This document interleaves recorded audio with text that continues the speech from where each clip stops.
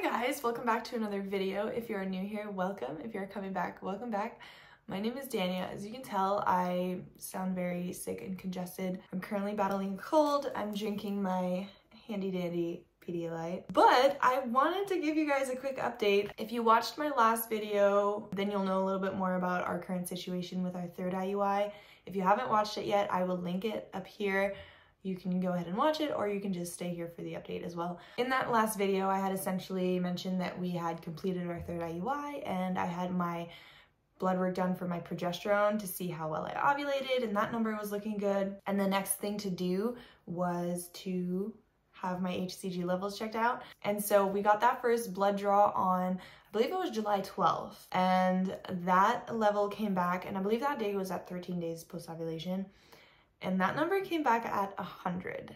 100.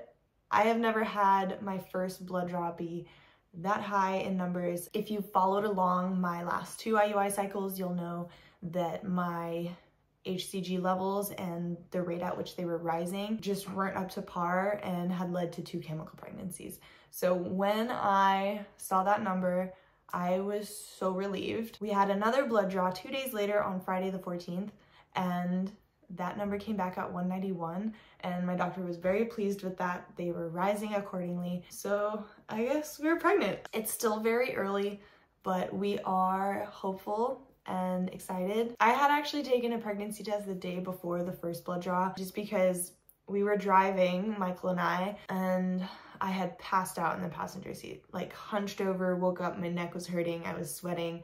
My heart was pounding, and I'm typically not one to fall asleep in a car. And so Michael looked at me and was like, you might actually be pregnant. And later that day, we were at a car dealership, we were car shopping, and I was like, I'm having like menstrual cramps. And I was actually convinced that with the fatigue and the cramps that I was about to start my period. And so at the dealership, I actually went to the restroom and I brought a tampon in with me because I was really convinced that I was about to start my period, and there was nothing. So those my dogs were barking. And so that really was my first symptom, was probably the fatigue, and then the cramps kicked in for like really a full week. They felt like they were like on and off, and they were pretty dominant at night as well. So those were my 2 first symptoms, which is crazy to think about because my last pregnancy, I feel like I didn't really have any symptoms because my hormone levels were so low. So yeah, and it's crazy to think because I've never gotten to the point with the checkups afterwards where they'll be like, okay, like both your blood draws looked good, now we're gonna schedule you in for your heartbeat ultrasound at 6 weeks. Like I've never gotten to that point before. So this is a huge milestone for us. Despite the fact that we're staying cautiously optimistic, we're still super excited, super hopeful, and just, yeah, I don't know. The thought that I have a heartbeat ultrasound scheduled is a big milestone for us. The fear and anxiety is still there, but it's subsiding day by day because I genuinely do feel pregnant. I am a little bit bloated.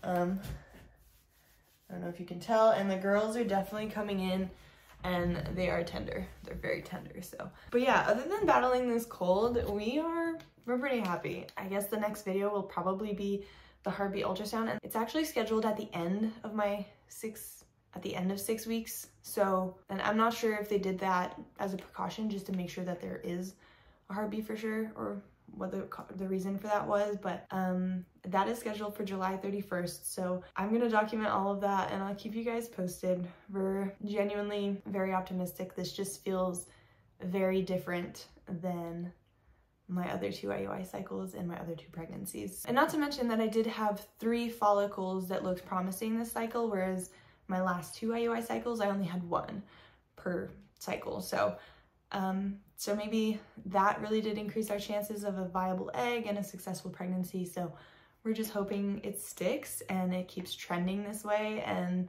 that we are able to welcome a beautiful baby into our family. We feel very blessed that we're even able to go through this process and even try, you know, alternative methods to have a kid. So we're really excited, and yeah, I'll keep you guys posted. And if you guys have any questions for me, leave them in the comments below. But other than that, I know this was kind of short and sweet, but that's the update. And I'm gonna go relax and heal myself, and I'll see you guys on the next one. Bye.